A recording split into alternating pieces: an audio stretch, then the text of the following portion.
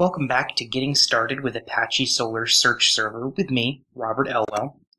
This is Section 3, Manipulating the Index. In this section, we will discuss how to add documents to the Solr index using the update handler, how to update documents or delete them from the index using the update handler, and using the data import handler to transfer data from other sources.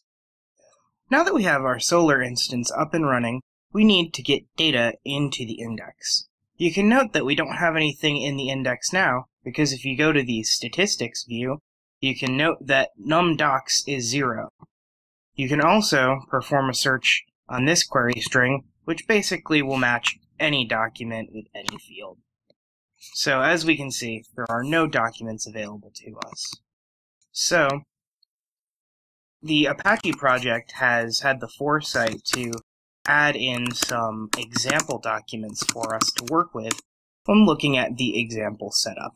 So you can note these in example docs under the example folder.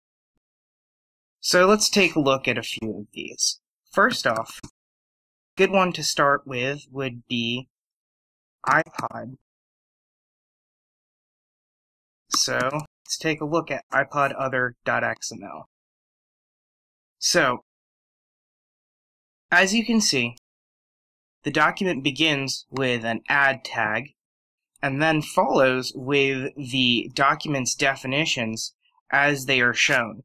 So the field values are named by the name attribute, and the values between the field beginning and end tags are the actual values for these fields. Note that an add command includes a closing tag for the add node. This basically says add these two documents to the index. We also have in this example post.jar file, which is responsible for posting data to the index. You can also use this for your own XML if you don't feel like writing your own library to handle actually opening the request and sending that along.